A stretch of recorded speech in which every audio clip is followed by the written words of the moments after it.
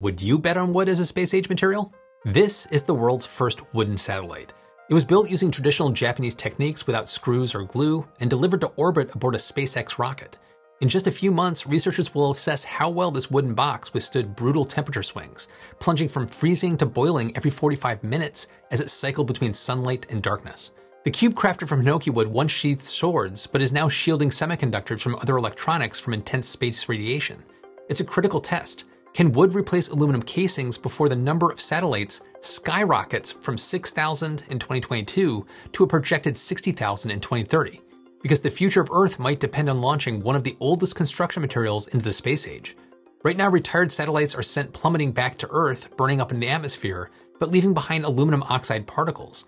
If satellite megaconstellations launch as planned, they could generate over 260 tons of this pollutant annually, which threatens to erode the ozone layer that shields us from harmful UV radiation.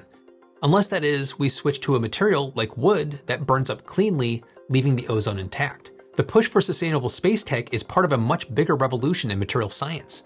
Scientists are branching out in ways we never imagined, transforming wood into translucent windows, flexible paper circuit boards, and even paper batteries. And if you're wondering how paper could possibly hold a charge, I've got a video on that one.